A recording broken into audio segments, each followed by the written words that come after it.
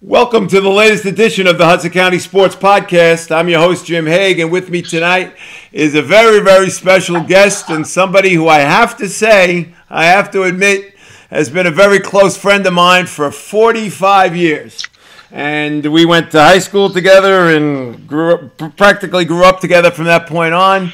And St. Peter's Prep class in 1979 with me is my very, very good friend and the head men's basketball coach at Fairleigh Dickinson University in Teaneck, my friend Greg Herenda. Greg, how you doing today?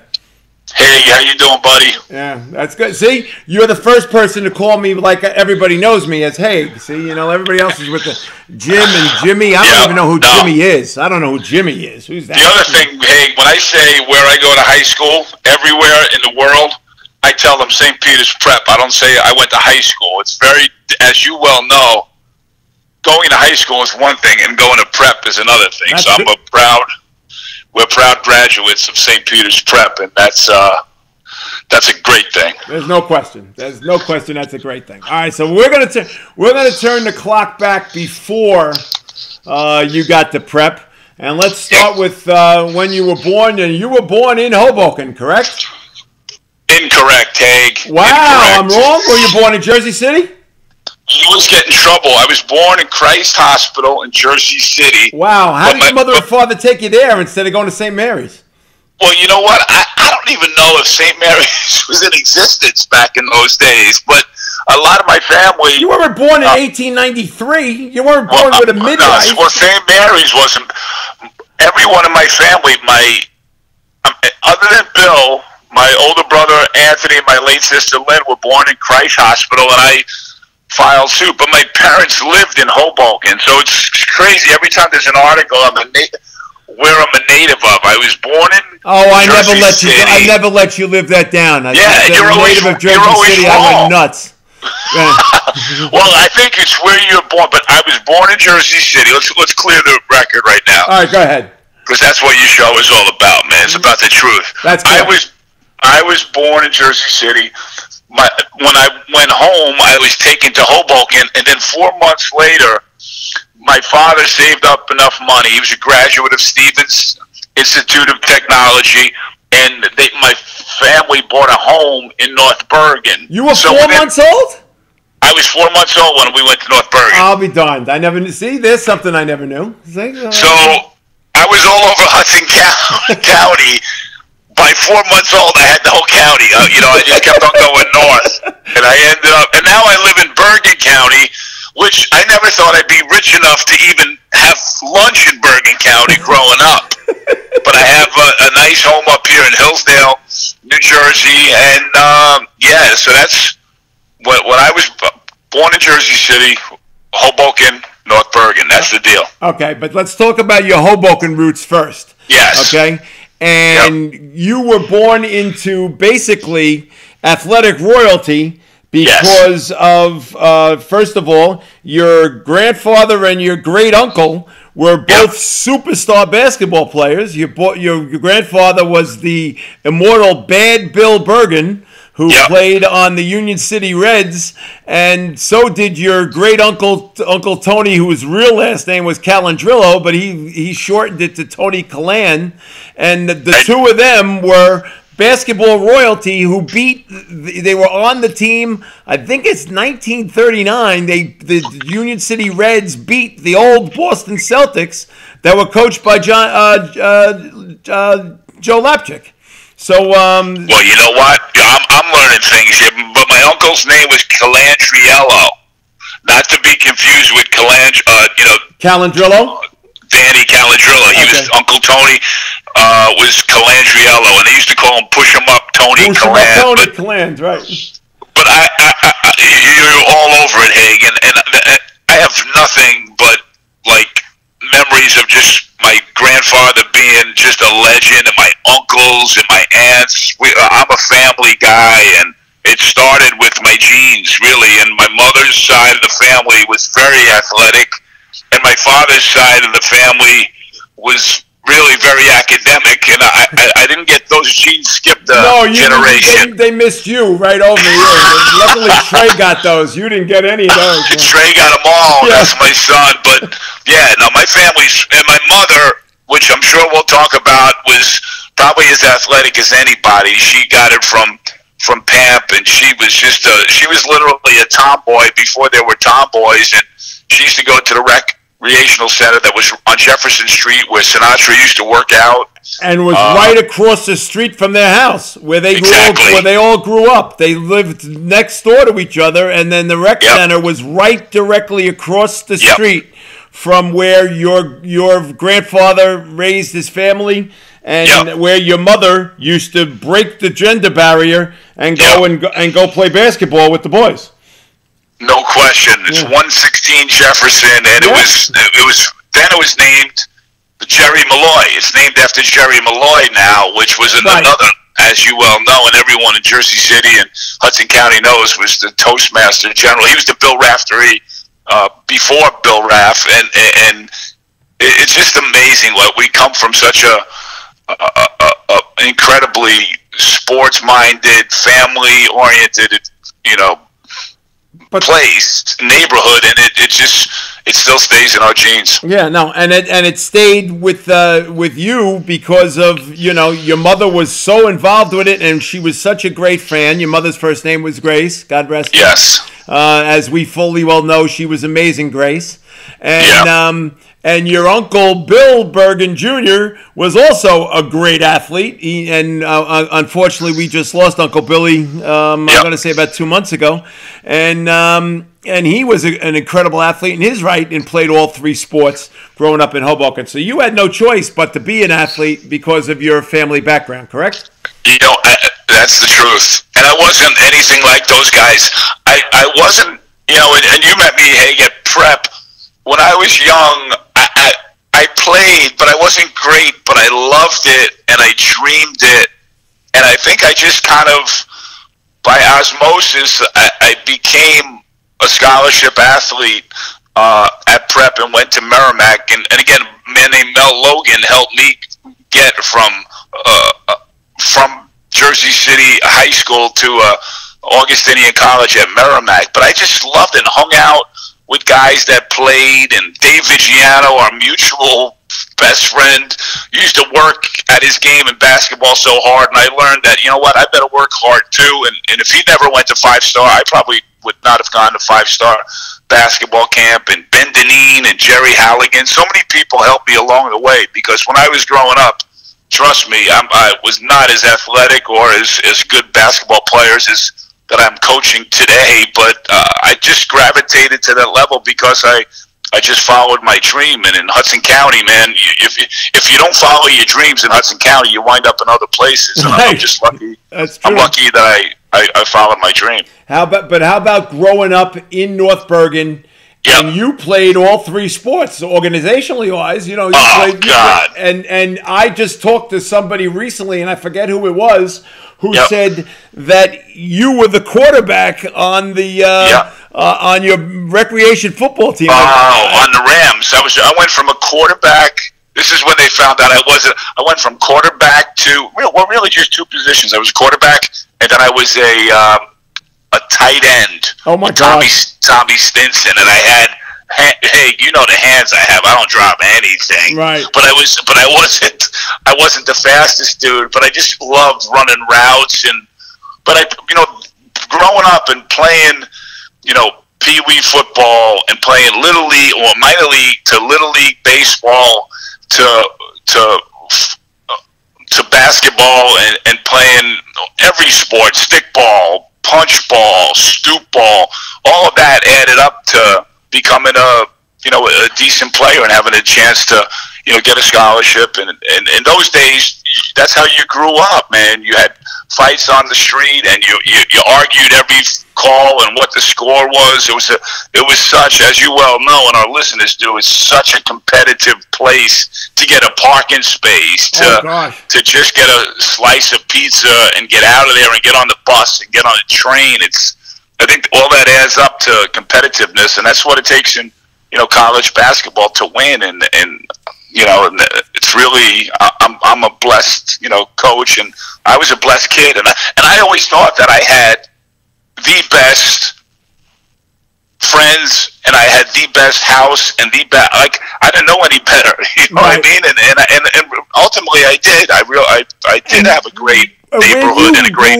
Where you grew up, Greg, it was a lot like almost. I hate to say, it was almost like the suburbs, for God's sakes, because it was a totally different realm. Say if you moved to, like, say, even Union City right next door, or then Jersey City, that was a totally different beast than what it was when you grew up in North Bergen. Well, North Bergen there's two North Bergens, Hank. You got to understand this. It's the Dave Vigiano, Mr. Vigiano that teaches high school, and it's a little Mayberry-ish. Yep. But then there's another side of North Bergen once you get to the 60s, the 50s, and once you get closer to Jersey, and basketball brought us into that realm. You know what I'm saying? So we knew, and then I'll never forget going from North Bergen down to Jersey City and playing. And the first time I played against an African American that I remember, that I looked him in the eye and I said, "Okay, I'm covering you and you're covering me," was Brian Lee. Wow. My former assistant Dwayne Lee's dad. And it was just like. And what level was that? CYO? No, it was not until I got to high school. When I was at CYO, I'm telling you, that's when I played Brian. You played on that Biddy team that went to New Orleans. Well, we played against. We played against Lakewood was an all-black team, but when I literally knew that, okay, here's my competition, it was Brian Lee as a freshman. I think it was at St. Paul's League outside. Right. But prior to that, the biggest competition, if we're getting into, ethnicities and who you grew up against and who you grew up with, it was going to, like, West New York and playing a Lady of Libra and playing a lot of Spanish kids, Puerto Rican kids, Cuban kids. Mr. Clay Morrell's teams, right? Clay Morrell at St. Augustine's. Yep. His press still is, I compare his press to Rick Pitino's press at Providence. That's how good it was when you got into those little band boxes and we went to St. Michael's and played down there. But it just shows it was just a part of America in that, instead of going north to Bergen County, I always, migrated south and played closer to Jersey City and to Hoboken and to Bayonne. Right. And that was the real world. It was a mixture of every ethnicity, known to man. And again, guess what it comes back to? It was competition. And Danny Caladrillo lived down the hill, and I followed him around. He was about people are still debating, Dave Vigiano, how old Danny Caladrillo actually is, or how old he was. On the record, he's 2 years older than us, but So 2 years when you're 2 years when you're a high school kid, that's huge. You look up when you're a sophomore. Back in the day, you looked up to seniors, and I would follow. We'd go to Hudson County Park and run around the lake, and we'd go down to, oh God, I'm drawing a blank. Not Persian Field, but on 16th Street in Union City that would go by the water school. The Monastery Field Park? Right by the Monastery? I don't even know. But I went everywhere with the guy, and then we always wound up at the 79th Street courts in the middle of the night just shooting and playing one-on-one. And guess what? He was really, really good. He wound up being the Big East Player of the Year, out of the streets of North Bergen, and scored 71 points against St. Joe's in a high school basketball game. And I never did that, but No. Did you have 71 points your senior year?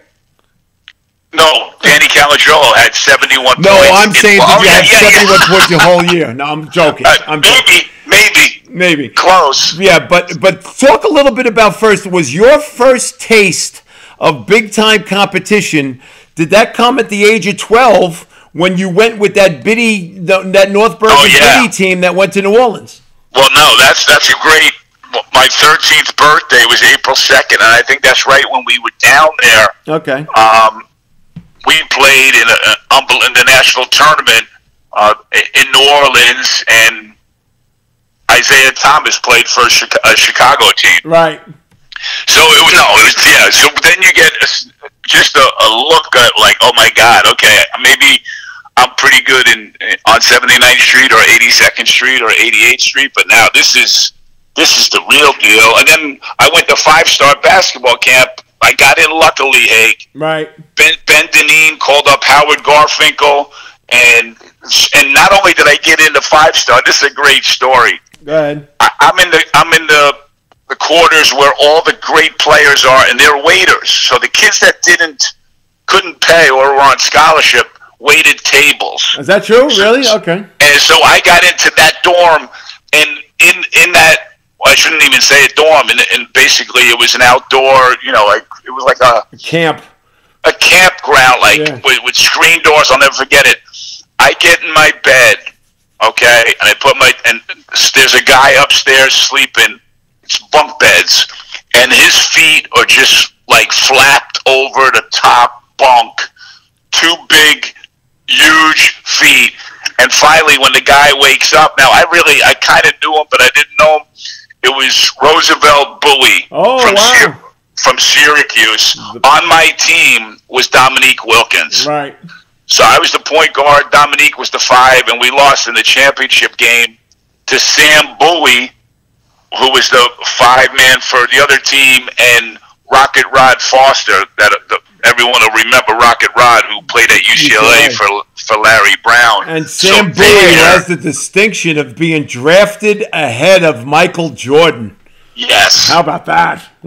That's his legacy forever, that he got drafted ahead of Michael Jordan. Forever. And then I found out, oh my God, I'll never forget, I went, back then you made collect calls, and I made a collect call to Dave Viciano and said, and everyone at the camp called Dominique, Dom. That was his nickname, for short. If you're going to be a kid, you shorten your name, and it was Dom Wilkins. And I just remember, Haig, like it was yesterday. A shot went up, and I boxed out my guy like at the elbow, and the ball went in the air. It was an orange. Those outdoor orange balls went in the air. The white backboard at Honesdale, Pennsylvania, and the orange ball in the lights was just sky high, and I just remember Dominique just jumping like 5 feet over everyone and got it.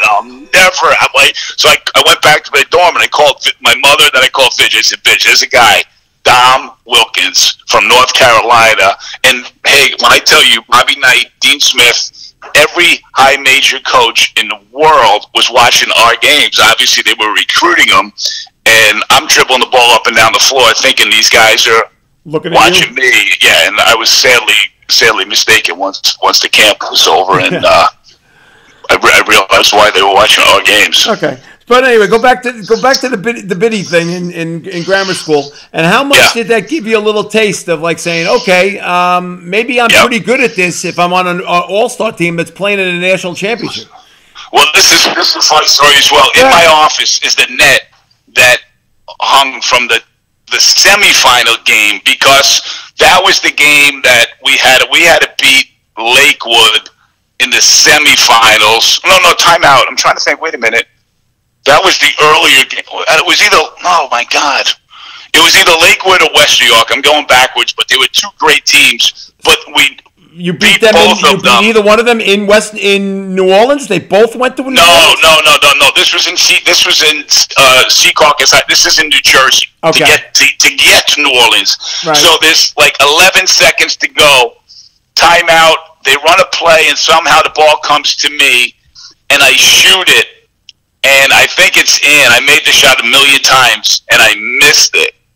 And sure enough, Hagen's talking about the second chance, a kid from North Bergen or Hoboken or Jersey City, the ball comes right back to me. It hits the back rim, it comes back to me, and I catch it and shoot it and make it at the buzzer, and we win the game, the semifinals. And literally, it was the highest point of my athletic career. The whole stands, everybody, it was nuts. Danny Caladrilla was at the game, came on the floor, put me up in the air, and to this day I have the net that's in my office. You have the net from that game? Yes. I'll take a picture. Right now we're quarantined, but I'll take a picture in the Jersey Journal. The late Mike Rowan asked me after the game, he goes, "Greg, you made the shot to win the biggest game in North Bergen, whatever. And he said, "How do you feel?" And my brother Bill loves this quote. It's a great quote. It's short and sweet. He said, "Mike, it feels good." And that was what was in. That's what was in the papers, Mike. The quote to end quotes. It feels good. And then Mike Rowan comes on the.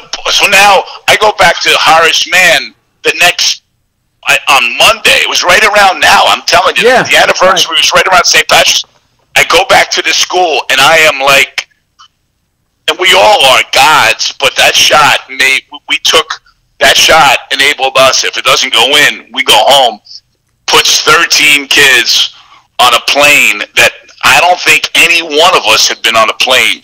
Dave Viggiano, Chris Daly, Vinny Zora, Tommy Stinson, Coco Espinosa, Don Merkovich. Wow. All these guys, we get on the plane to go to New Orleans and miss school for a week, Haig. Yeah. Stevie Tuffy Greco, Dennis Colangelo. Okay. All those guys, and next thing you know, we're in New Orleans, Louisiana, playing against Isaiah Thomas. So you just can't.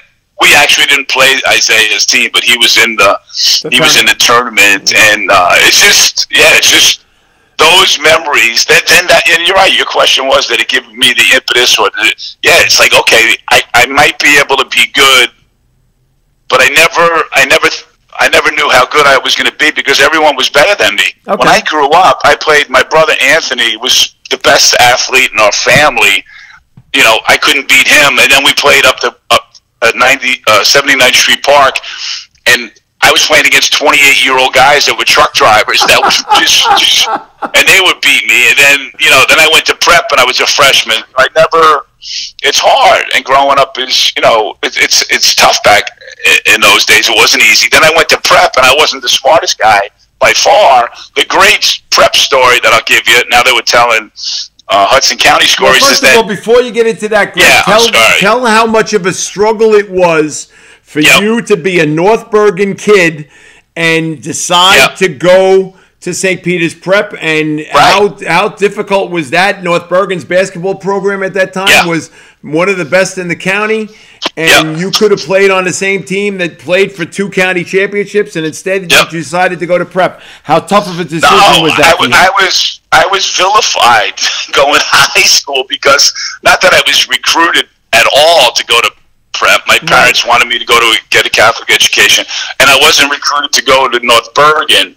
But what happened was, I was a decent player, and hey, you know where I live? I lived on 78th Street, and North Bergen High School on 76th Street. When I waited for the bus, I literally could see the high school that I would have went to. Instead, I took a bus, from North Bergen to Journal Square, and then took the subway to Grove Street, and then walked, further than it is from my house to North Bergen to get there. So it was really difficult. Door to door took about an hour and a half, right?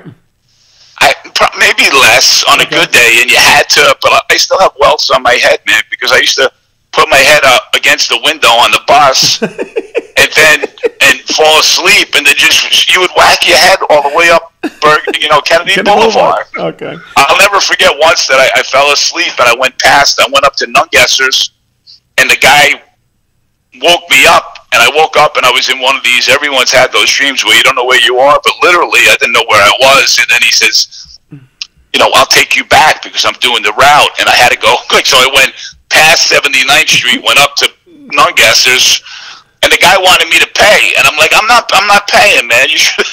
Well, you probably didn't have the money to pay him anyway. I didn't have no money. Yeah, it was 35 cents. That's what it was to take, and it was 30 cents for the path, so it was 65 cents a day. Yeah. Which that costs money, and it's 65 cents.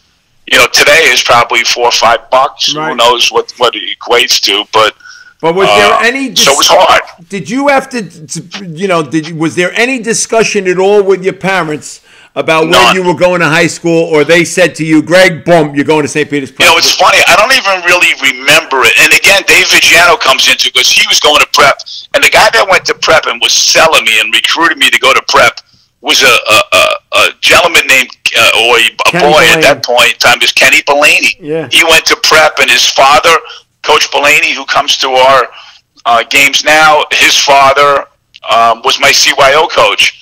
That's right, yeah.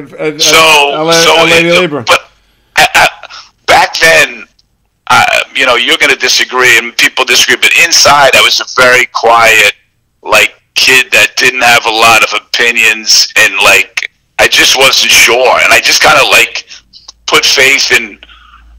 My parents just wanted me to go, so it wasn't like I was fighting it. And then I thought it was kind of. Let me ask you, and if this is too personal a question, but let me ask. But your brother Anthony went to prep, and unfortunately, he was dismissed from prep, and he had to go to Del Barton as a senior.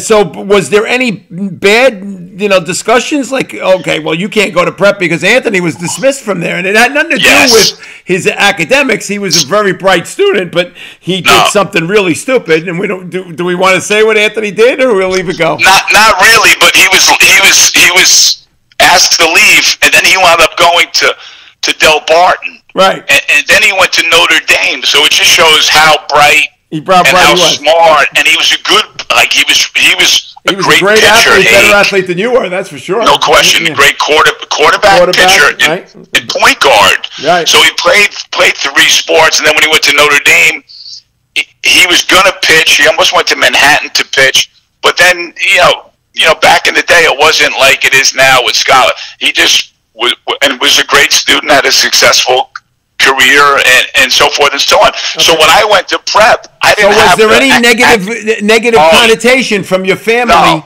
about Anthony getting dismissed from prep? So this is what happened, and I was a young boy when he was dismissed. So when I got there, I didn't even think about it. But so then when all the priests and the teachers are doing roll call, and they would get to my name, they would say Herenda, and then all of a sudden they would look at me, and I'm like. And they said, Herenda? Is your brother Tony Herenda? And I said, yeah, I'm proud of my brother. And they were like, and then they just kind of gave me the look, like, okay, we got a Herenda. And really, I would say I didn't meet one person that didn't really like my brother. My brother did a stupid thing. Everybody liked your brother. No. And he was really bright, and people didn't want him to leave, and so forth and so on. So, but the biggest thing on top of my brother is that, in the story I was going to tell, do I have permission to tell this story? I think we have to say now what caused Anthony to get dismissed from prep. What do you think? It's your show, but I'm not going to. Can I say it then? It's your show. This is America. Okay. Well, Anthony was dismissed from prep because he streaked in the cafeteria. Now think about it. If he would have done something like that today, there's no way in the world he would have been dismissed. He probably would have gotten jugged for 2 weeks, and that would have been it. But a guy who was a 3-sport athlete who ran across the cafeteria with no clothes on, in an era when everybody was taking their clothes off and running because they thought streaking was cool. And he got dismissed for it. It was pretty bizarre, to be honest. No. It was, and like I said, I was so young. I never knew really what happened until many years afterwards, to be very honest with you. Right. And it didn't help that it was during the SATs, though, Haig. No, that might have affected some kids' lives when they got into school. Well, especially if they took the SATs like we did, and there were girls there. Right. Oh, that blew my mind. That's really one of the reasons why I did so poorly in the SATs. Right, because there were girls was sitting next to us. Right. It blew my mind. It blew my mind. So, hey, I'll never forget this. So, my brother asked me when I get to prep who I have for Lat, and I look at my schedule, and all the classes are abbreviated, so you can't, it doesn't say if it's Western Civ, it's just WSIV, whatever. Right. So I'm looking, and I don't see anything that has an L on it. And I'm like, Anthony, because everybody at prep took Latin, and he wanted to know who I had. Was it Father Rapido or what Jesuit priest? Yeah. Father Murray. I had him for English, but so sure enough, I'm looking. I'm like, yes, I don't have Latin on my schedule, but I do have, and I'll never forget it, DEVENG. And I'm like, what is this? And when I tested in, I guess my English scores weren't as good. They put me in developmental English. Right. Well, there were 2 reasons why I think that happened, Greg. And I'm going to know about your life. Okay, here we go. I think the reason why is that because you did not take the entrance test. You didn't go down to prep to take the entrance test. They took it from your high school, and so then naturally, if you didn't have an entrance test at all, they just put you in that class. Why? How do you? I I took the entrance test to prep. Why? Who's telling you that I didn't not the take general entrance test. No, like to get accepted into prep. But but once you got there, they took they took a test to see where you got placed. And I don't think you took that test, so they just clumped you with everybody else in developmental. Yeah, well, that could have been, but it was an absolute blessing. Because we used to make fun of DE because the students that all had DE were not the good students. They were all needed developmental help. Yeah, it was all the kids from the HAP program, which gave with Father Brown. He gave so many kids opportunities, and it just happened to be all the good basketball players. We had a great, like when we had, recess period. We had recess with that class. We had Dante Johnson and Evans and myself and Nicky. So, but the big Nicky Kapakis. The biggest thing about that class was the teacher and Mr. Rogers, and it's literally that's what his name was. Mr. Rogers was just I remember him having me talk about an apple, and I would see, he said, Herenda, describe the apple. And I would say, it's a nice red apple. And he's like, you're boring me, Herenda. You're boring me. And then I learned the word vivacious and scrumptious, and like he made you think, and he made you open your mind, and he made my vocabulary better. And now I have a radio show. I'm on the Jim A podcast. I've been on the Jim Rome show. Right. Francesa. We'll get to that in a second. All that stuff. You were a media darling a couple of years ago. Wow. And it really just kind of like goes back to that class. And I remember Mr. Francesa. He was my 7th grade English teacher at Horace Mann. He was another guy that was just brilliant. I mean, till this day, I just remember all of my teachers. And when I talk to my students and my players when I lecture or when I talk to my guys in the locker room, I'm like, these teachers that I had and that you have to just appreciate them, because they had Mr. Menzer was my music teacher at Horace Mann. And I didn't learn that much music, but what I learned was to just love the music and appreciate music. And music's a big part of my life. And huge. And just some math teachers, Mr. Waldner. Like when you have these teachers that, in history with Mr. Stone, with Western Civ, when Beowulf, and I remember Mr. Kennedy in English. I remember these guys, like it was yesterday, because I sat in class, and I never thought I was worthy to be at prep, because I was always like, you know what, I'm really not as smart as the kid. Because the kid next to me went to Brown, and the kid on the other side went to Rensselaer. Yeah. And I'll never forget Father Bauer saying to me, Herenda, do you have your application in? I said, Father, I haven't applied to any colleges yet, but he says, no.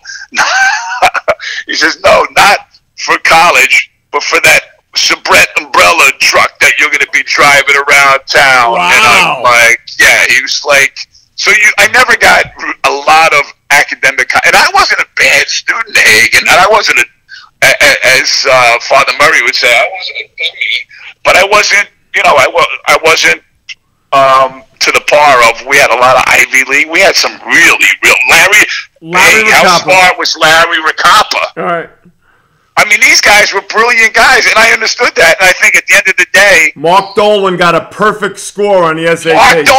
Mark Dolan got a perfect score on the SAT. And I always compared myself to those guys, and there were some guys at prep that I was a little smarter than, but I always looked at the really smart ones, and that's why I was really smart at the end of the day, because I knew greatness. Right. And being a college recruiter and being a coach is identifying talent, and I knew I was around talent at prep, and there was no one more talented at prep than the teachers that we had. Right. The Jesuit education that we got, maybe I didn't learn everything, but I learned what we need to learn, and that's to be a man for others and to give back and to do things for people. And in this time with the virus that's going around, there's no other time that's more important, that you can help your neighbor and help your relative and do the right things. And I think that education that you had and I had and Fidge had and Rakapa had, it just stays with all of us. Well, there's no question, and you hit it on the head,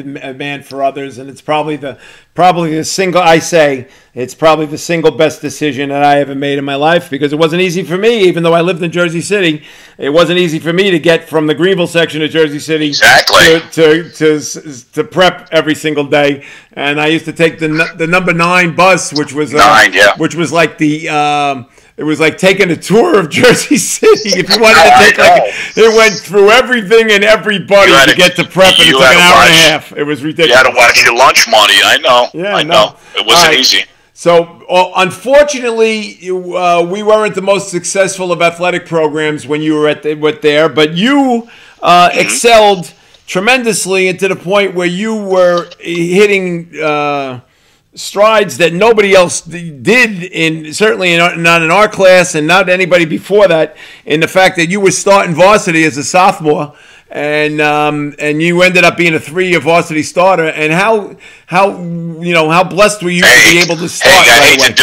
I hate to do this on your show, but I'm going to correct you again. Go ahead, correct me. Sophomore year, I played JV. You did? I sat varsity.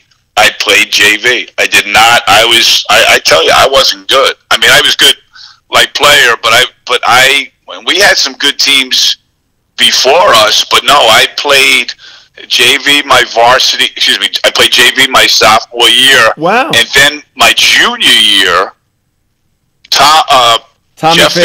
Jeff Fabian broke his hand and his ankle. Yeah. And guess what?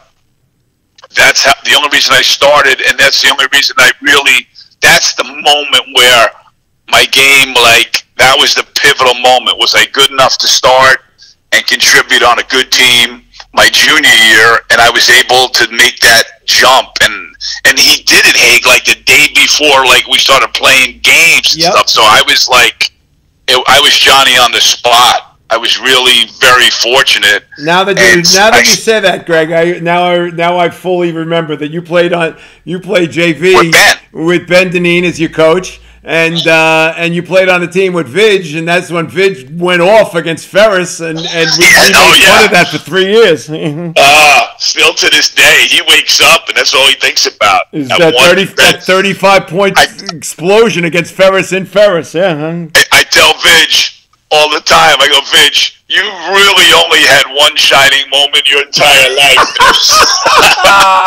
And it was when he was a sophomore. And again, he never gives me credit. Neither does Joe Dixon when I went to Merrimack, because I gave the ball to Vidge in the perfect spot. Yep. And he just went on fire. And if anyone's played at Ferris, back in the day, Ferris was dimly you didn't lit. win. They played defense, and they were nasty. And Vidge's one shining moment came in on that afternoon at Ferris. So it was. All right, but playing varsity at an earlier age than most did. How much did that maybe give you a little confidence that you could play, even though you were on a bad team senior year? How much did that give you a little bit of confidence, knowing fully well that you could play at the next level? Yeah, I just think. Yeah, because we played such good teams. Lincoln was incredible. Charlie Brown, Tom Fabia at Ferris. Yep. We went to Bayonne. I'm drawing a blank on the head coach of Bayonne. Arnie. Arnie. I mean, it was just an absolute, and Snyder was had Freddie Calabrese, and of course Matty Sabello up in North Bergen, and whatchamacallit, and Hank Morano at Emerson. Goes to my church up here is one of the great. He was my sponsor, my son's sponsor for his confirmation. Is that true? Hank Morano was Trey's sponsor? Yes. Oh, that's awesome. That's really incredible. Awesome. Hey, when I went to church, and David, I keep on bringing up Vidge because my life was just me and Vidge were part of each other's life. I saw Coach Morano at church, and I'm like, oh my God. And my wife is like, what is wrong? And I'm like, that is Coach Morano. So we went over. Does Vidge go to the same church as you do? No, Vidge is in Glen Rock. So I just told my wife. So we went back, and I was so happy that he remembered me. He's like, Greg, I'm following your career.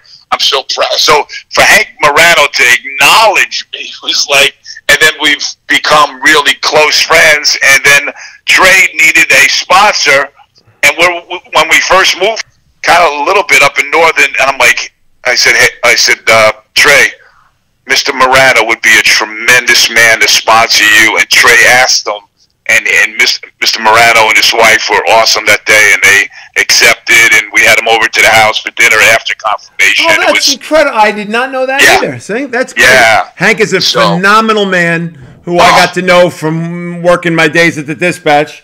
Yes. And I just spoke to him, I guess, last year because Union City High School won the county. That's right. And his it son was is the first the coach. time ever. And Drew, his son, is the coach. So I called Hank to ask him about how proud he was about Drew and what have you. So, you know. And Hank, I just have to, I know we're going up in my career and we'll eventually get to it, but, just think about, prep with George Blaney. Yep. And became my mentor at Holy Cross and at Seton Hall. And then Bob Hurley went to prep and used to rebound for George Blaney. And then I went to, White Eagle Hall. So it's just like our whole life. If I would have went to North Bergen, I would have had probably, different friends and different, teachers and different, and it would have been great. But I like you said before, I wouldn't change anything for anything in the world. Okay, good. All right, so Jerry Halligan. Jerry Halligan, the immortal Jerry Halligan. And Jerry lives where we're in Hillsdale. He's in Harrington Park. His wife still lives. Pat lives up in Harrington Park, and we see her. Jerry Halligan's wife still with us? Yes. Oh, that's great. And she looks great and comes to our games here. Our games are like Hudson County, revivals. It's amazing how many people come from North Bergen, Hoboken, and all over to support me and our team. Well, that's a lot of that. I mean, 90% of the reason is because of you. I don't think they'd be going to FDU games strictly because. Yeah, I still owe some of the money, so they keep on coming. That's right. Yeah, you borrowed money back then, all right. So anyway, you get a chance, and briefly they flirted with you a little bit. St. Peter's College recruited you a little bit and promised you, I guess, the moon, but they didn't give you a piece of paper that was your college scholarship. How in the world did Merrimack come into play? How did that come? How does it from North Bergen end up there? Let's go to St. Peter's first. Go ahead. St. Bob Duquette brought me on campus for an unofficial visit and showed me around the campus. This is a great, great story. I know I've been saying that all day, but I've got some great stories. Sure. So he's showing me campus, and then he's like, Greg, I knew that we were going to work me out. So sure enough, it's like, yeah, okay, now we get back to the gym. I put my stuff on. It's funny because I went to Coach Hurley's camp at Yanatelli Center, right? And I'm getting ready, and Bob Duquette was a legendary coach that went on to Marquette and was at Princeton. Brilliant man and great coach. Right. Starts feeding me shots, and I start taking shots, and I'm making shots. He's like, what about when people play defense on you? What do you do? And I'm like, well, if they're not on me, I shoot it. If they're on me, I kind of shot fake and go by. And so he said, so next thing you know, hey, I'm playing one-on-one with Bob Duquette. Wow, I didn't know that. And he was a good, tough player. He was really. I want to say he went to Princeton. I know he coached there. No, he didn't go to Princeton. Where did he go? He went to Boston University. Or BU. Okay, good. He was a really good player and physical. And the next thing you know, he's pushing all.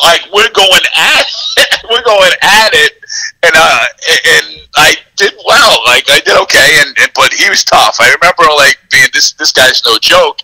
And at the end, they offered me a scholarship to go, but only a partial. I couldn't live. Not that there was a lot of on-campus housing, if any, but they offered me basically tuition. And my father passed my junior year at prep, and my mother just wanted me to get out of Jersey City, get out of Hudson County, and go away. And then the two other schools, and you remember the one on the infamous visit to Scranton. I got recruited by Division 1, 2, and 3. The one was St. Peter's, the 2 was Merrimack. The best visit that we ever had was the Scranton visit, Haig, which was just absolutely incredible. When you think about visits in this day and age, how high tech they are and organized, and we took my father's really Electra vehicle and drove it out to Scranton, and we both went on the visit together and had so much fun. It's hard to even fathom. The first time I ever had a Genesee cream ale was that weekend. Yeah, exactly. And the two guys that we stayed with were both prep guys, Tommy Egan and Eric Krush. And, you got the best memory ever. And incredibly, what they did was they put their two beds together. And I think you slept in between the two of them, and I was on the floor. Yes, that's our official visit. Yes, that was, and that's all we'll talk about that this week. We want to go get in any more trouble. No, and then it was like... You're fortunately driving home, you had some sort of a knee swell up, and you couldn't drive. Knee blew up. And you drove. I had to drive, but that was the first time I ever drove a car with power brakes. So the first time I stepped, you were laying in the back with the knee up. Yes. Right? And you were icing your knee, and I'm driving. You said, you could drive this car, Haig? I said, yeah, I could drive it, no problem. And then the first time I just tested, I pumped the brakes, and it jammed on it, and you got flying off the back seat, and you go, what are you doing? I said, I don't know. And that was nuts. I had to drive all the way back from Scranton in your father's car, and with the power brakes, the first time I ever drove with power brakes. Oh, God. But really, Mel Logan, who somebody out there will remember Mel Logan, was basically, they called them back in the day, bird dogs that would look, and he found Eddie Murphy that went to Merrimack, who was the all-time leading scorer. He found myself, Blaze Cancro went to Merrimack, Joe Dixon. Yep. So 4 guys that went there, and the gentleman's name is Mel Logan, and he was connected. I never met the man ever in my life. And You're kidding? The guy who got you into Merrimack, you never met? Because the head coach, Frank Monahan, knew Mel Logan. Mel Logan would just call him up and say, listen, this kid Herenda, take a look at him. He's point guard. He knows how to play, whatever. So this is the greatest story ever, Haig. Okay, here we go. We're at Pershing Field. We're playing in the Summer League. And I'm playing on the Holy Cross Crusaders. And Mr. Mackey was your head coach. Oh, yeah, sure. And we're playing against Kelly Tripucka, and he had a boatload of players. Right. Edgar Jones. In the game. Kelly Tripucka and Edgar Jones were on the same summer league team up in Pershing Field. It's amazing. So now here I am, and I'm like, I just graduated from prep. Right. My mother comes to the game, and Frank Monahan, the head coach from Merrimack, comes to the game. I want to go at this juncture. This is where I really remember where I wanted to go.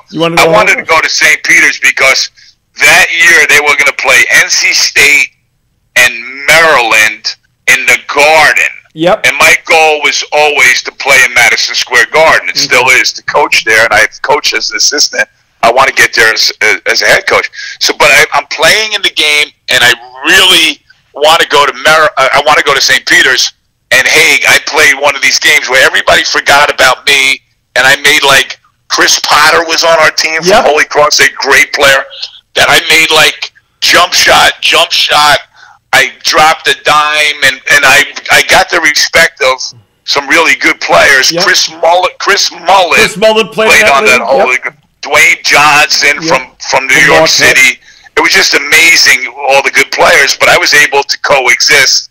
And when I was done with the game, my mother was in the stands, and she says, "Greg, you go," because Merrimack hadn't offered me yet. Oh, okay. So you go over there and find out if they're offering you a scholarship. And of course, I listen to my mother. I turn around and I walk, and I'm kind of like, it's not an easy thing to do, but I go to Coach, and Coach was great. Frank Monahan. It was a tremendous coach up in New Hampshire, and then at Merrimack College. I said, Coach, my mother needs to know, because now it was the summer league. It was like June. I still don't know where I was going. Yeah, no. I said, are you going to offer me a scholarship or not? I need to know. And he goes, Greg, we're offering you a full scholarship to go to Merrimack College. We want you to come, and we're really, really excited about you. You were awesome today. You can definitely play for me in the whole 9 yards, the recruiting pitch. Okay. And for some reason, he didn't go talk to my mother. But when I was done talking to him, Haig, I turned around. I had to go back to my mother now and report the whole walk back, I was going to tell her that he didn't offer me a scholarship because I wanted to go to St. Peter's. Wow. I could have gotten that done, but I just looked in my mother's eyes, and I just could not lie to my mother. So I told her I got a scholarship. She started crying. I started crying. We hugged each other, and that's how I went to Merrimack College. Wow. By having that good game and just telling my mother the truth. And I really kind of still wanted to go, to St. Peter's, but again, I don't look back at all. Frank Monahan gave me the opportunity, and I remember that game in the summer league, really, really bad. The other guys that were on that team, Tommy Senkowitz, I think, was on your team, and Marty Pendergrass was on that team, and and you said Chris Potter, and you were unconscious that game against Kelly Tripucka and Edgar Jones. That was my one shining moment. Yeah, yeah, but you had first of all, at prep you made second team all county, or second team at least all South as a senior, right? And you made. No, I was okay. I mean, and you made 33 free throws in a row.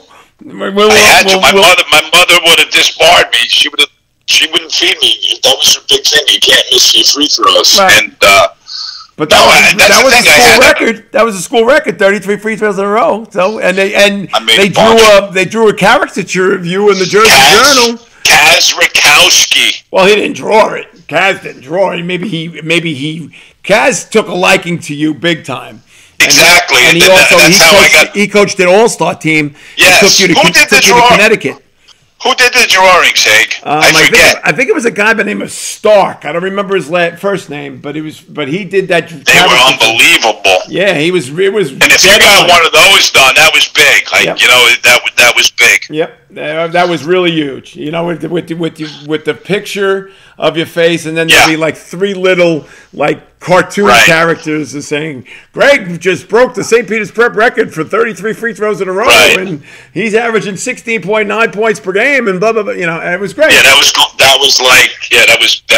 I'll never forget that Jersey Journal when they were on, because it was the portrait was right directly on the fold.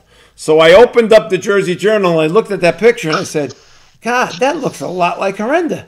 And then all of a sudden I had to open up the fold. I said, it is Herenda. And I was like, that was right there on the front page of the sports section of the Jersey Journal. That had to be a huge throw. That was huge, man. Okay. It really was. All right, so now you go to Merrimack and you had a great career, and you still have assist records that still stand at the school, correct? Yeah. All right. I had 20 in a game? 22. And I'll never forget the one assist, and I was just always, that was what I could do, Haig. I just knew where people were going to be, and I knew where the good players were, and I knew what I could do and what I couldn't do. And I'll never forget, Casey Jones' son, his name is Kip Jones, played for Bentley in that game. Okay. And it was like a secondary break, and I was betwixt and between on this one, and I was like going to pull up for a jump shot, and I showed the pull up, and Kip Jones flew out at me, and he was athletic. Is obviously, Casey was an Olympian, Boston Celtic, San Francisco Don, and the whole 9 yards. So Kip flies out at me, Haig, and opens his legs and puts his arms, and I threw a bounce pass in between his legs as Joe Dixon was cutting to the basket, and to really put the game away. And we beat Bentley, which was our arch rival, and 22 assists in one game. Wow, that's amazing. I had 20. Now this is the funny part, and you could appreciate this. Till this day, everyone is like, because obviously Merrimack this year had an incredible team with Javaris Hayes, and I always kidded Javaris that, yo, man, you're never going to get 22. You're not going to catch me. And he was like, I'm going to get 22. We saw each other. But the statistician in that game, you know him very, very well. Guess who the statistician was in the Merrimack Bentley game for 22 assist game? Billy Burt. You got it, brother. See? And he was a great guy. And for that reason, I put him in my wedding party. That might have been the best assist at all. It had nothing to do with the fact that he was one of your best friends in college. Exactly. And then here's the thing that I tell my players at FDU. I'm like, yo, dude, I averaged 9 assists a game. Right. So, like, these guys get 5 or 6, or, like, you know, I've had, you know, and I'm not, trust me, I'm not blowing it up, but I had multiple double-doubles in college.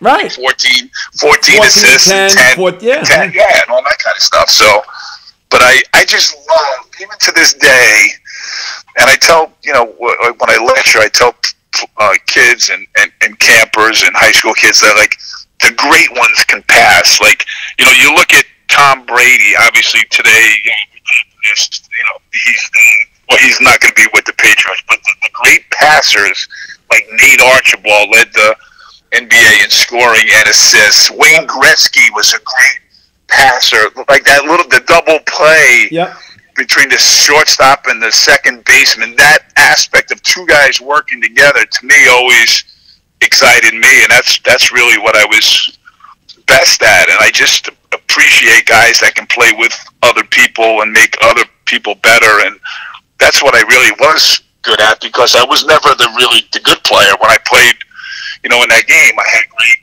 you know, Chris Mullin, and you know, that's right, Dwayne Anderson went to Marquette. Dwayne Johnson, Dwayne Johnson went to Marquette. So it's I've been blessed by the fact that I always played with really good players alongside me. And you played against some really great players throughout your career too. You know, you know, you mentioned Brian Lee before. You mentioned, I mean, your senior year in high school, there were point guards or just guards galore throughout the whole county. Ricky Sumter, man, right. The small guard I hated to play against, because they would just get up in you. Like the bigger guards, you can kind of, you know, you just knew how to play. But Ricky the small Sumter guards, and Tony Epps in the same backcourt. Oh my God! Oh, God. They were great. Really, well, Lincoln won the county that year with Ricky Sumter, Tony Epps, and Tommy Best were the Tommy Best, right? But North Bergen had Stevie Greco, and Marist had, like you said, Blaze Cancro and Brendan Pearson, and Bayonne had Jimmy Shaky and Dwayne Williams and Dwayne Williams, who I had on my podcast a couple of weeks ago, and Vinny Gale's a little bit older. Lester, was it Rob? Lester Harris? Lester Harris at Ferris, and at St. Anthony's had Donald Pike, and you know. I remember. Mandy Johnson was a little younger than us. Yeah. And Phil Jameson, Phil Robinson. Phil Robinson. Yeah. And you were going to. The Snyder had.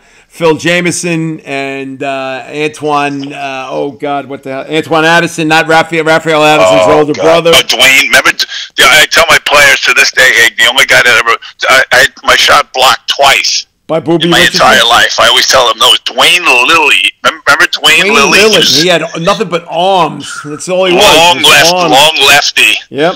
And the other guy that blocked my shot was John Bagley at Boston College. Okay. BC. I had a layup, and I was like going in, and I thought there's no way this guy could get it, and he got it. And Bagley was a great NBA player for a while. Great NBA player. Physical for his size. But he didn't really jump. He was kind of like a heavy set, guard, and he got up and he got me. Yeah, he got you. Well, it's not nothing bad about getting your shot blocked, you know, especially with those names you mentioned. So, right. All right.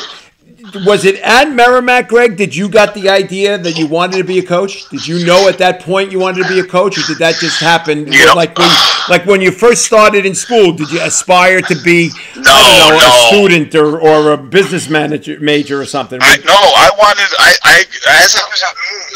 really thought I could play professional basketball at some level. I'll never forget this. When I was done, I wanted to play. I wanted to go to Europe and play. And Ed Hastings was our chaplain. He played at Villanova, played on the Final Four in Villanova. He was a great player. He was a priest. And he said, Father, I'd love to play. I know some people that play. And I said, but, you know, you need a connection. I said, well, who's the connection? He goes, well, I can call Coach Massimino. He knows a lot of people in Europe. And I'll never forget it. He put me on the phone with Rolly Massimino. Wow. And I spoke to him. He was nice enough to talk to me. But at that point, I knew he's like, Greg, well, how many points? And I told him what I did. He's like, no, Greg, I heard about you. Eddie tells me you can play. But like that's a whole different, game. Like that's, Villanova had like Rory Sparrow who went to the NBA, and he kind of gave me the, like, this is going to be really hard, Greg. And that was the realization. And then I think you remember Richie Kaner had a showcase at St. Peter's College. Yeah. And I went to that and I played okay, and I got a few just people would call you and write you just form letters, and then the moment I knew I was going to be a coach was I went for I was a marketing major, and I was in education was my minor. So I took a lot of education courses. So I knew I loved teaching, and I thought, maybe coaching and teaching, but I wanted to be like an executive at Nike, and an advertising executive, because I'm an idea guy. I could do that. And I went on my first interview in New York City, and I realized when I got there, I thought it was an interview for just me, and next thing you know, there was 30 people sitting in there, and the guy pulled out a pot and a pan and started telling us how I was going to be able to make $1 million selling pots and pans. Oh, you're kidding me. And I walked out. I go, I ain't doing this. This is where I got to start. I'm not, I can't. I never used them. My mother could attest, I never used a pot or a pan in my life, and I wasn't going to be able to sell them. Yeah. And the assistant coach at Merrimack, Don Doucette, his first choice as an assistant, his daughter, Megan, got sick, and he had to leave, and he called me and asked me if I would be interested. And that's when I really said, you know what? That might not be bad. I think I can, as a player, I was kind of a coach. I was always directing and telling people what to do. And sure enough, I got my first assistant position at the University of Lowell back then. That's right away. Actually happened. And it happened right away. You got to. So I was his top assistant, and I was full-time. Well, no, it was a part-time position. Oh my God! So I worked I was like a busboy at a restaurant and a bar up in Massachusetts. But then I got a full-time job. I was a life science and gym teacher at an alternative school in Wakefield, Mass, a suburb of Boston. So I did everything and anything to be able to coach, and that's, I paid my dues, and I was at Lowell for 2 years and recruited my brother Bill and Gavin Cummings. Those are my first two recruits, and those guys wound up winning the national championship. And by then you were already at Holy Cross? Then I went from Lowell to Merrimack. Okay. And I was at Merrimack, so I was 2 years at Lowell, 4 years at Merrimack. Oh, wow, 4 years at Merrimack, okay. 4 years, so I was 6 years, I was a Division II assistant, and I'll never forget, I went to a game. And you worked with Bert Hamill at Merrimack, right? The great Bert Hamill at Merrimack. Yep. Was the absolute greatest, and I'm at a game, and Brian Blaney is playing in the game, and guess who's at the game? It's George Blaney, his father. Right. And I just went up. I'll never forget it, Haig. I was scared to death because George was a legend, like at Holy Cross and at St. Peter's Prep. And I just went up and introduced myself to him, and the next thing you know, we started talking, and he had a spot that opened that summer I interviewed for. Didn't get it.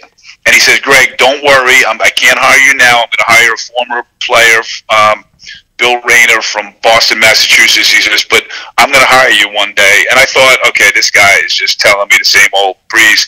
The next year, another assistant leaves, and he calls me and offers me the job. And was that full-time? And that was you know what? Merrimack was full-time, so Lowell wasn't full-time. So you left the Merrimack full-time job to go to Holy Cross to be a part-time coach, correct? No, it was full-time. Oh, it was full-time too. Okay. And that was the big one. I went from I was in the teens, and then I'll never forget, I made the low 30s. Hey, you ready for this? Yep. Plus a car. Yeah. And I was like, this is it. Yeah, now you're big time. I am huge. I'm a Division I assistant. I'm making $33,000, and I got a car, and I'm working for a legend. We beat Boston College and Providence.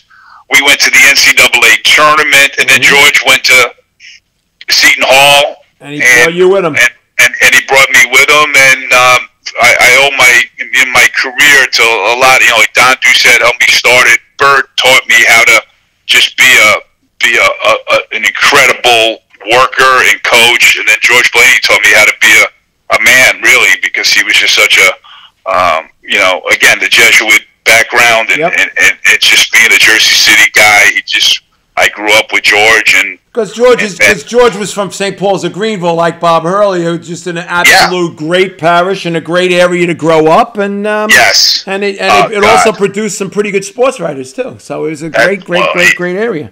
Absolutely, yeah. How about I told this story, which is still just incredible. In 2010, I think. Okay, 2010. The national champion in college basketball was UConn with George Blaney as an assistant coach.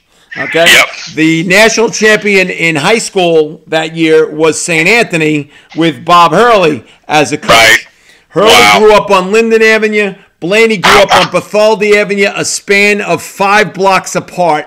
And they were both from that area, that neighborhood. That's awesome. That's that speaks volumes, man. That's it. All right, and then when you were at Seton Hall, I mean, because we're going to roll through your career pretty well, right? You were at Seton Hall. You got to recruit Shaheen Holloway, who you still have a very close relationship with. You tried very hard to get Tim Thomas, and unfortunately at the last minute he signed with Villanova, but I know you were close. Yeah. And what was it like to go from coaching at Holy Cross to then coaching in the Big East? Yeah, you know what? That's a great question. It was just like two different worlds, but the same. When you were at Holy Cross, we were recruiting, and not to put Shaheen or Timmy or anybody in the Big East down academically, but when you're at Holy Cross, you're recruiting the highest echelon of academic. Plus, correct me if I'm wrong. You were a Patriot League team at that time. You couldn't give scholarships. Right. So it was real. We were dealing with like high-end academic kids. I was going to prep schools, and I was going to really affluent areas. But not being able to offer a scholarship must have been brutal. It was hard, really hard, and that's really why George went to Seton Hall, because Holy Cross had really kind of de-emphasized, athletics and the basketball program at that time. Yep. And then the next thing you know, I'm in it, man. I had to go back to my roots, and it was, Elizabeth, and it was Patterson, and Ajmal Bassett. It was at St. Anthony's in Jersey. So I was back in my element, and I was seeing people that I haven't seen in a long time, and I just felt very much at home. But the recruiting, really, what I said before, it's very much the same. It's relationships with people, and I developed a great relationship with Shaheen and with Timmy as well. And you don't get them all, but even the relationships I had at Holy Cross with some, I don't know if you remember Chris Young, who pitched for the San Diego Pirates. I was in his home. Pitched for the Mets. I was in his home in Dallas, in the Highland Park, where he was a great high school player, and I developed a really close relationship with him. So it's all about relationships and recruiting, as you well know, and you have to be at the right school and the right fit. Right. But if you can't get along with people and with players and students, you won't last long in this job. So the transition was great, and it wasn't as hard as you thought. It was just you have to be yourself, and you have to work hard at it, and really dive into the people's lives. And Shaheen's life was a lot different than Timmy's. That was a lot different than Rimantas Kaukanis, who came from Lithuania and then went to a high school in the middle of nowhere in upstate New York. And you just have to use your did you recruit Ty Shine too? No, I did not. He was after you? Okay. I think that might have been Freddie Hill and Tommy Amaker recruited Ty Shine. But all right. So anyway, you're at Seton Hall for a couple of years, and then what was it? 3 years? 3 years, yeah. All right, and then all of a sudden George loses his job there at Seton Hall, and then obviously you lost your job too as well, and then you were fortunate to hook up as an assistant coach with one of your former high school teammates, one of your former college teammates, and you ended up going to East Carolina. And before that, Haig, I was at Yale. That's right. You were at Yale before East Carolina?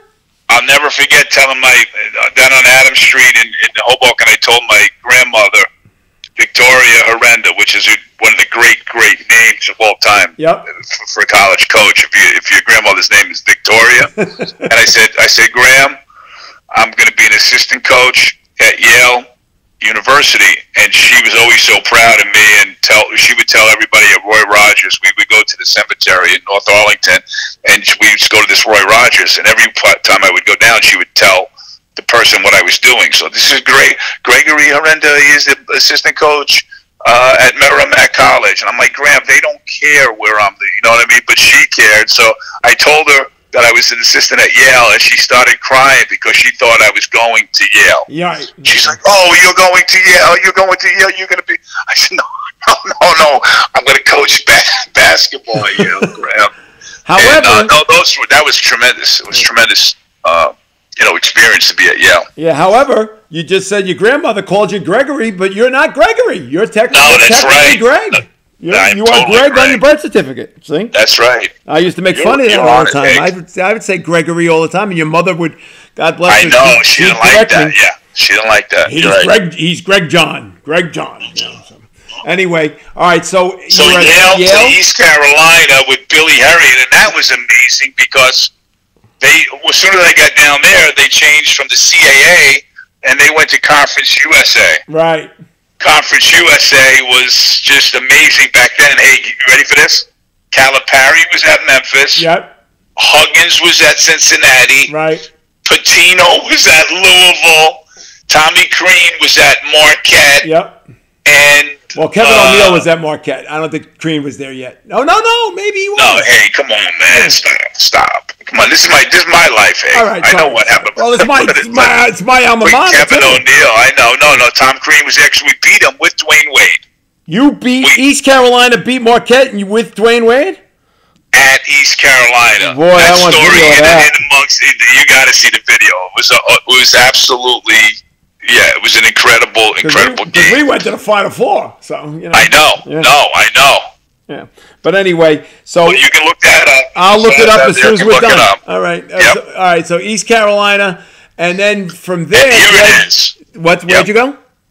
Well, here's the deal. Yeah, now, this is when it gets really dicey. Bad. Yeah. Now, Billy Herriot, the head coach of East Carolina, goes to Arkansas and is an assistant at Arkansas for like 2 or 3 months and gets the New Hampshire job. He goes to New Hampshire, calls me up and says, Greg, I'm out of a job now. Trey's 2.5 years old. He says, Greg, I'm going to New Hampshire. And I kind of told him to go to New Hampshire, but he gets the job, and he's like, Greg, I'm going to fly you up. I want you to come, and so forth and so on. He flies me up to Durham, New Hampshire, which is beautiful. It's on the water, and my wife is like, oh, my God, this is, like, perfect. And I said, Billy, I'm not taking the job. I want to be my own head coach. This is a great job for you, but I'm not going to be an assistant anymore. I did it for 22 years, and my wife was ready to kill me because it was a good salary. Everything was great, but I just knew that this was not for me. I didn't want to go. New Hampshire back then wasn't winning a lot of games, and me and Billy were together. It was tough at East Carolina. It was good for us to part as friends. And I wasn't it wasn't a great day telling my wife that, but because I wanted to be a head coach, Haig, and I knew if I was an assistant there, I would just stay on that whole train and just be the assistant, wow. And I wouldn't make my own mark. And what a gamble that was. I sat out a year and did television with John Sterling. Right, which is that in itself we could talk about for an hour. But go ahead. That was an hour. That's another hour show. Yeah. And sure enough, the following year, I'm in Chicago, and I have to give my wife credit for this. I was working at a YMCA Well, wait a minute. Now, Jill is originally from Illinois. This is her hood. This is where she's from. Right. She's from the hometown of Ronald Reagan. Okay, let's put it like that. Was it Rockford? So, oh my God! Hey, you are very close. Dixon, Illinois. Oh, Dixon, Illinois. Oh my God! All right, go ahead. So I should say I'm driving by the Y, and she's like, "Greg, why don't you do clinics at the Y?" Because that's what I've always done. I do clinics at the Y. Hey, you can't make this up. And where were you living at that time? Explain. We were living in Lake in the Hills. It sounds beautiful, and it is. Lake in the Hills, Illinois. I go to this Y. Your son is 3 years old at this time. He's 3 years old, and he's in my car. We're driving around, and I'm doing clinics. And one day, Bob Klein is the director of the Y. And I said, Bob, I'm going to be a motivational speaker. I'm going to be the next Nick Vitale. I want to do motivational speeches. He says, Greg, I can have 100 people here for you next week. We're having a meeting with all of the workers at the Y for camps. So they're all going to be here, and I'll give you a half an hour with them. True story. Okay. I said, Bob, absolutely. He doesn't pay me a nickel. He goes, I can't pay you, but I'm going to give you the opportunity just to do it so we can do it. So sure enough, I do it. And I do it well. I get everybody excited. When it's over, it's like I do really well. And I get a phone call from the director of the YMCA from Chicago. Says, Greg, I want to meet with you. We're starting a capital campaign here in McHenry County Y, and I want to talk to you about doing that. I go meet with the man, and he offers me the job, and he says the price of how much he's going to pay me, and I was floored. It was more than I would have made at the University of New Hampshire. Is that true? So, this is a true story. So now I take that. I had no idea about that either. See, I'm learning so much about you today. See, go ahead. I take that job, and it was one of the greatest things. They sent me to Naperville, Illinois, to train for it. I trained for the job, and I'm doing the job, and it's just incredible. As I'm doing that, I drive one day into I'm in a snowstorm. I pull over, go into a high school, watch a high school practice. The high school coach that's in there comes over, the assistant, his name is Reed Nosbish, comes over to me. He says, sir, what are you doing here? Because I had like a hat on, and I looked like the Unabomber. And he goes, no. I said, I used to be a college coach, and he goes, and I'm not coaching anymore. I'm at the Y, and he's like, if we ever want to use the Y, we can bring guys down. So I'm doing that whole pitch. And sure enough, he says, you know what? There's a junior college coach job right down the road that you might be interested in. It's going to open up at the end of the year, and that's Elgin Community College, where I first got my job. So if I didn't pull into that high school on a snowy day outside of Chicago and meet that coach, Reed Nosbish, who's now the head coach of that junior college, I hired him as my assistant. Wow. I never would have started. So I go from Elgin to Cabrini to UMass Lowell. Well, talk about UMass Lowell first. First, we're jumping around. At one point when you were working at Cabrini, you had to live with Jill's parents for a while, didn't you? Well, no, that was at Elgin. Oh, that was Elgin. Illinois, because they were back there. We were living in it's unbelievable. Hey, I tell people when I write my book or when I really make it big that, and I guess I made it big. I'm on your podcast. Yeah, that's the shining moment of your career right now is happening right now. All right, continue. So I said I'm going to tell everyone this story, and it's the truth that I lived in the basement of my in-laws in Chicago while I didn't have a job. And the truth be known, Jill always, my wife, Jill always raises her eyebrows when I tell the story, because that might have been the nicest place that we've ever lived since I've been married to her. They lived in a gorgeous house now. Yeah, exactly. So it's just I have a decent place, but that house was just beautiful. It was on a country club golf course, and oh really? So it sounds like it was like like I was it was nicer than people may think. But at the end of the day, man, I just All right. So you left Elgin, you were very successful at Elgin, right? You won. You won your league championship one year, right? Yeah, now we almost went to the regional finals where they never even went to play for that championship. We and lost. JUCO basketball in the Midwest is brutal. I mean, right? Oh my, yeah. No, they're dudes, man. Yeah. So you have to So it was you were playing against men, right? I mean, yes. You had some. Chicago JUCO is just like dudes. Oh man, And junior college out there is different. Like like in New Jersey and New York, there's some Division II JUCO, but there's most. But in the Midwest, junior college is number one. They're good academic places, but they're also havens for guys that just don't qualify, and they wind up going from junior college to Kansas, to Kansas State and to Illinois to high majors. So it was it was competitive. Huge. Good basketball. Right. But so then, what made you make the decision to leave Elgin and leave Illinois, and then come to take the head coaching job at Cabrini College, or is New Haven in the middle of it? Money. Okay. Yeah. So it was just literally it was like a part-time money at Elgin, and then I was doing the fundraising. Okay. And I was doing John Sterling. I was doing games. You were still doing games for the. Yeah, so I was just juggling. And hey, what I tell you, so there are a lot of people out there that are going through tough times. When I lost my job, and then I didn't take that New Hampshire job, and I really went out on my own, that was the most invigorating, exciting, probably biggest growth I ever made in my life, because it was on me. Okay. You know what I'm saying? And the doors that opened up were just incredible. Okay. And I went from being an assistant to being on TV, doing a national annual campaign. No, but I'm talking about the campaign was so the whole thing was just, and it gave me the opportunity to grow and become a head coach and run a program, and then I went from Cabrini to Lowell. All right, but where in between you took a big gamble and you were named as the head coach of the University of New Haven, and then it's that was way back. What's that?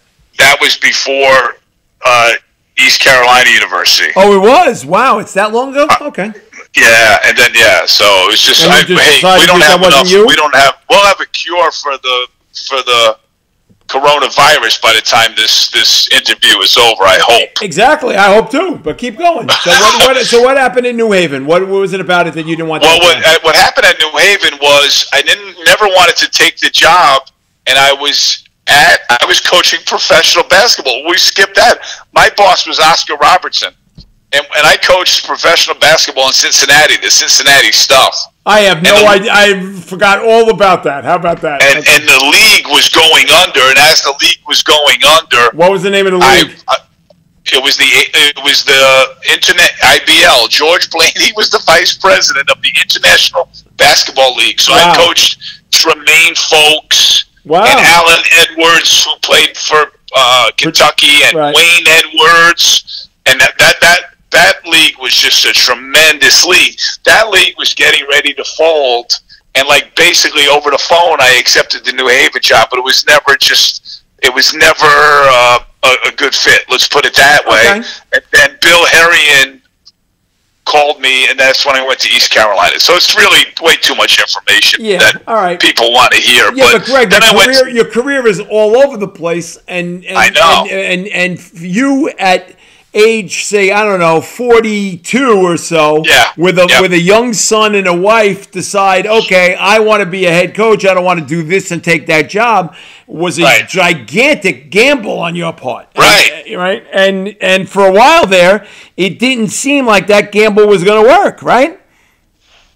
I never doubted it for 1 second. Wow, and I can honestly say that I never doubted it, because that's the only way you do it, hey. You know what I'm saying? It's just you just are solely, and I'm sure during that period there were a lot of nights when I went to sleep and I'm like, I don't know if I can do it. And you question yourself, but I literally didn't, because I knew it was going to happen, because if I didn't pay my dues for 22 years, and if I didn't go to prep, and if I didn't go to 5-star, and if I didn't have all the great teachers, I would have nothing to fall back on, but I was prepared. Okay. And then when we went to Lowell, and then we won in 5 years, won almost 100 games, and all right, almost beat Providence. Before you get to Lowell, let's talk about the first day you're going for your interview at Cabrini and what happened there. Nuts. I can't find the interview. I can't find the building. I'm driving my mother's car that still has the smell of her perfume. She passed away literally a week before. A week? 1 week. And a bowling ball is in the trunk?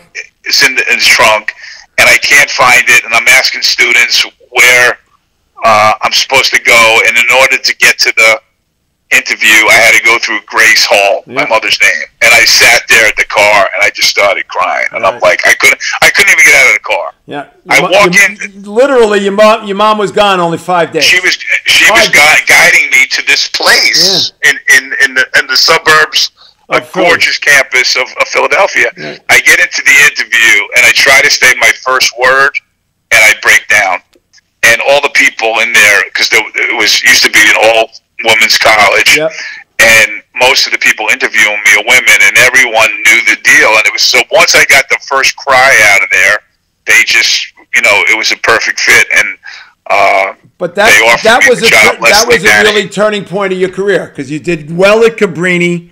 You went from Cabrini to Lowell, where you once coached before. You turned that program around, and you were there for what, 8 years? I was there for 5 years. 5 years, okay, and then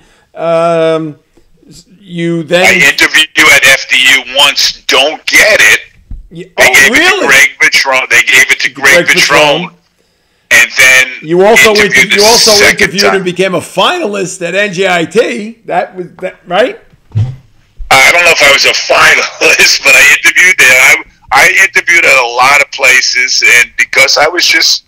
I didn't. But my resume. You were a finalist at NJIT? I might have been a finalist, but I didn't get the job. So when I don't get a job, I don't care who. Well, they hired Jimmy Ingles, who was better looking than you, so that was a great guy. A great guy. I love Jimmy. He's at Columbia now, and the he's building. A great coach. I kid with him that the building that they play in now, which is absolutely amazing, the NJIT facility, it may be the best on-campus facility in definitely in New Jersey, right? Monmouth would probably be that. Well, NJIT is built on the same. It's gorgeous, gorgeous, right? Gorgeous. I call that building the house that Ingles built, because if it wasn't for Jimmy Ingles, that building does not happen. There's no way. No. They beat Michigan. I love Jimmy. Love Jimmy. He's a great man. But anyway, so then you Are we almost done? Hank, are we almost done? Yeah, because you're getting close to FDU. So now you're successful at Lowell, but at Lowell you were in D1, and I don't think you could see that it was going to become D1, or did you? Did you know? Well, I kind of knew they were trying. We had a president that was very aggressive, and I knew it was coming down the pike at some point, and my athletic director let me in. So we were, I was getting Division I players. So we beat New Hampshire in a scrimmage. Okay. We lost to 1 point in Eddie Cooley's first game at the Dunkin' Donuts Center. At Providence. Okay. At Providence. We destroyed Dartmouth in a scrimmage. So we had Division I players. And so we were equipped to make that transition when they did. But then the same year that they went Division I is when Fairleigh Dickinson offered me the job down here. Right. And then what was that like for you when you talked to the FDU people at that time? And now after, a journey that took 20, I don't know, maybe full 30 years, you finally came home. And what was that like when they offered you the job? It was. I didn't know if I was going to take it, and I actually turned it down once because I had a great job at Lowell. Right. So it was kind of like I built this thing, and I'm going to take it to Division I. But the key that made me really hesitate was that we would have to wait, that 4-year period while you wouldn't be able to go to the NCAA tournament. I didn't want to wait. My clock was not ticking, but I was getting older, and I'm like, I want to do this. And plus, just coming home and turning around a program. There was a lot of pressure to do that, not on me, but on the inside. Because if I came home and failed, you fail, in front of your family and friends, and there's pressure that's involved in that. But finally, I just said, you know what, man, I've worked my rear end off for this opportunity, and I'm going to come home and I'm going to do it. Okay. And we're gonna, and I wanted to win championships. That's what I told David Langford. That's okay. That's it. And what did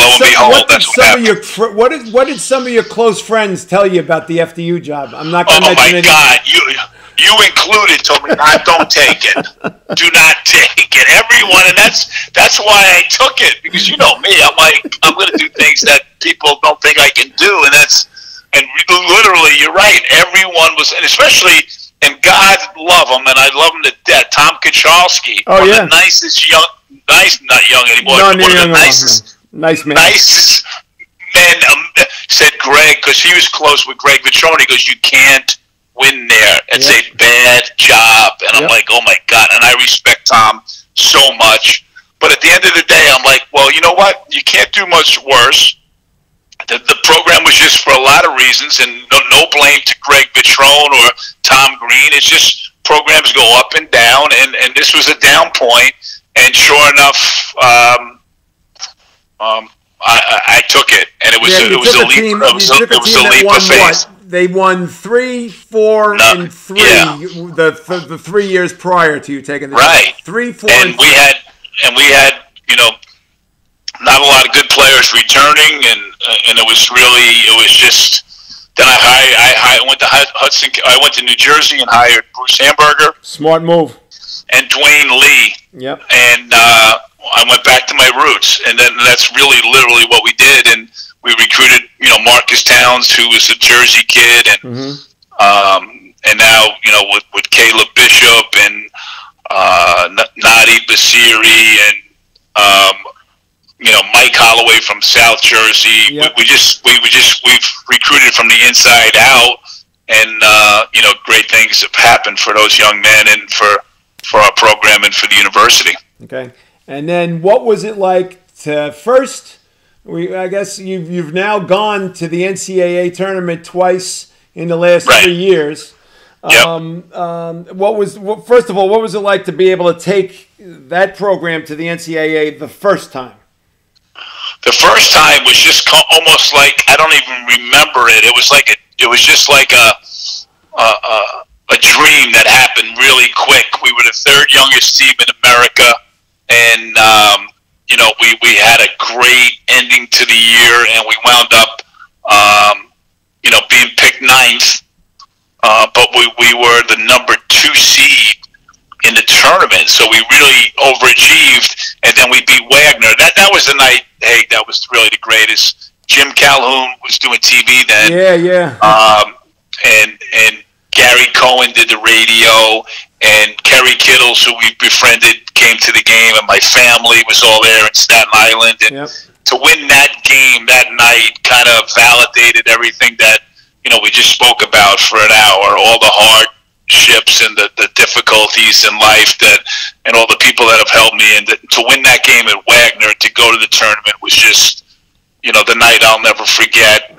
But the second one was the one that was, really showed what our program was about. Because you won. We won a game. We beat Prairie View in Dayton, and then we had a chance to get on a plane. And my Uncle Billy, his probably last shining moment was coming with me and our family, and Bridget, my godchild, and my brother Bill. And I'll never forget, coming home from St. Francis after we won that championship. Dave Viggiano and Petey Dorito were on the bus with us, with the team, and it was just like, Viggy's getting a lot of airtime here today. I know, it's sad. It's really sad. I'm trying to get some more free golf out of Forrest. My ratings are going down as we speak right now. But anyway, go continue. But that the second time is a validation. The second time we go to Dayton and we win, and then next thing you know, we're going to Gonzaga and playing the number 1 seed, and it was really difficult because Gonzaga lost in the championship to St. Mary's the week before. We just we got on the plane at like 2 in the morning to get to Salt Lake the day before. And they had 9 days rest before playing. Yeah, they were ready, and they were great. Yeah. But then that game was just, it was for our guys. It was just a reward to play in that atmosphere, in that tournament, to play a #1 seed. I'll never forget. Mark Few was very gracious, and he was great before and after the game. And then one of the final plays when Nadi Basiri scored the basket, and me and Nadi hugged. It was really emotional, and got a lot of play all over the country on Scott Van Pelt. And but it was just the fruition of a lot of hard work, and it justified. It was the first ever NCAA win in the school's history, and then the next thing you know, I'm doing the commencement speech at the university. So much. And to talk also too, you became an absolute media darling because of it. You said you were on with Francesa. You become a very good friend of Joe Benigno, and you've done his show at least 3 or 4 times. You were on with Jim Rome as well, so you Bruce Beck. So it's just part of that's part of it's become part of a product of the NCAA, extravaganza. And I'm good at, like when we were kids, we would just, me and my brother Bill would just pretend like we were Bob Murphy and Lindsey Nelson and Marv Albert. We all grew up just dreaming the same dreams. And then to a lesser extent, I, kind of got to those dreams that I dreamed about. Not many people in life do. And I'm just forever very thankful and humbled. I've had some great players at FDU and at all those universities that I've been at, and it's just made my life really special. And it shows if you work hard at something and you love it and you dedicate yourself to it, just like yourself and a lot of listeners out there. Great things will come. And in my profession, you just get a lot of notoriety when things go well, but when things don't go well, and obviously we've had some tough stretches here with me and my family. We've just kind of got back on the horse and fought, and it's where our country is right now. Our country's in a situation where it's really tough and it's really scary. But you have to be true to your religion and to your family and to your friends and to yourself, and we'll get through it for sure. All right, before we close this all up, you're also. You've also been a Don't worry about the phone. Hey, you're busy. I'm busy. I should have had it disconnected before I talked. What was I going to say? Do you have a thing that is very, very important to you, and you take a lot of pride in, is that you do a weekly radio show on WFDU radio, and it's on what, Saturday mornings at 8 a.m. Now it's Sunday mornings at 7:30. We got a great slot. All right, I'll listen to it right before I go to church, and just talk a little bit about some of the guests that you've had since you've done the radio show. Now it's been 4 years that you've done the radio show. It's now. You know what? It's my 6th year. It's unbelievable. Time flies. Yeah. But let's go just Jersey City. I've had Coach Hurley has been on the show. Or let's say New Jersey, Bill Raftery was on the show. But nationally, the exposure that we've got. You also had me on the show on a special the Thanksgiving show. See, that was important. Right? No, you've been on the. How many times have you been on the show? Just once. Just the one. We're going to bring you back. But you go like the NFL. We've had Boomer Esiason, Bill Cowler. Baseball, Frank Thomas. We've had Dick Vitale, Jay Wright, John Beeline. Right. In the media, Chris Broussard, Rick Pitino, Mike. Which he's going to call you pretty soon to schedule a game. Pitino's going to call you pretty soon to call you. I know it's unbelievable. He's back in New York. He's going to want that. He's going to want that take. So. Everybody wants to play, but you know what, Haig? I've just been I've been blessed. But how much fun is that? How much fun is that to do that show with your team of listeners? My team of listeners. No, it's Sean Morrison who really helped me get to Fairleigh Dickinson. Now the and show's David really Langford crap. Wanted to make me the voice in the face, believe it or not, at FDU, and they wanted me to do the show. And my first guest, Haig, NBA coach right now. Who's my first guest? Let's see if you know. Your first guest that you ever had on your show? My first guest ever on my show is a current NBA head coach. Oh, Steve Clifford. Yes. Yeah.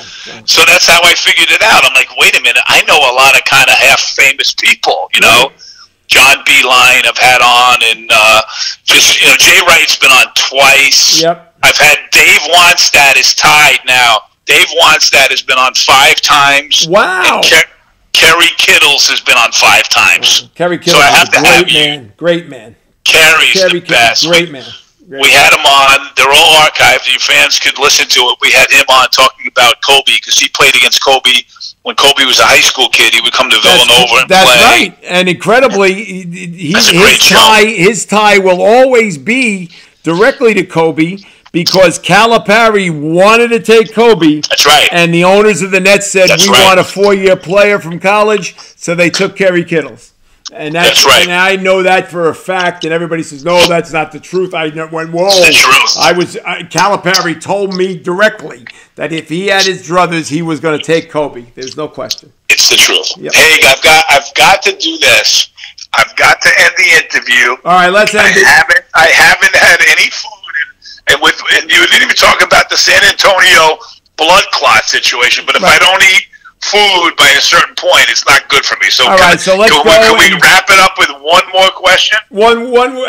Can you sum up how incredible your career is by including the support that you've received from Jillian?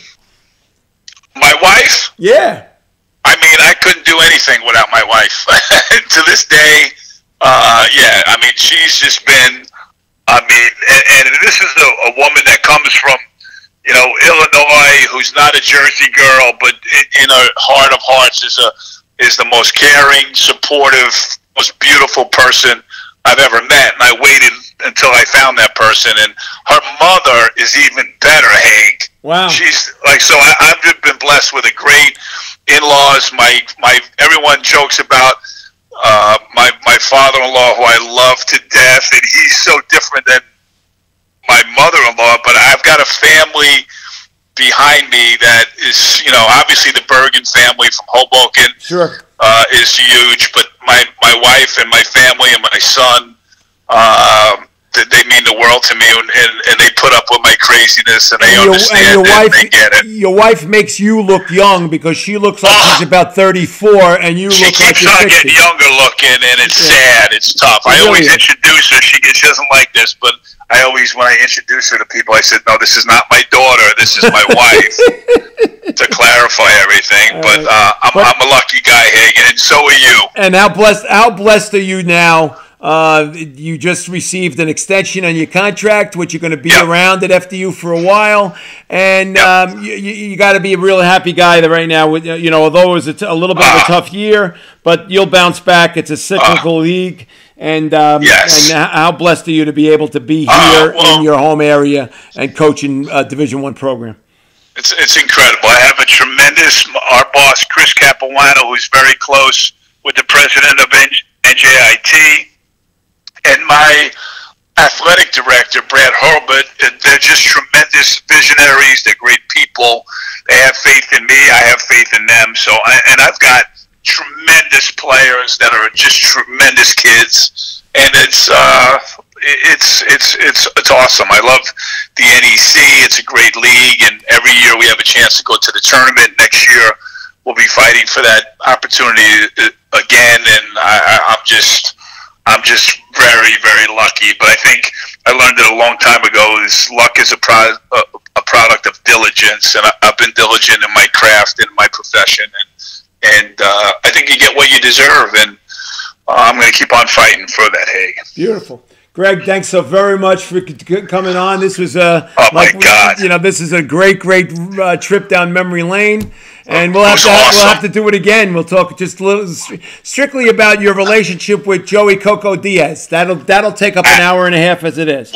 I would love to do it. You're the best, Hank. I love you. All right, love you too, Greg. Thanks so much for doing it. Buddy. All right, take care. Bye-bye.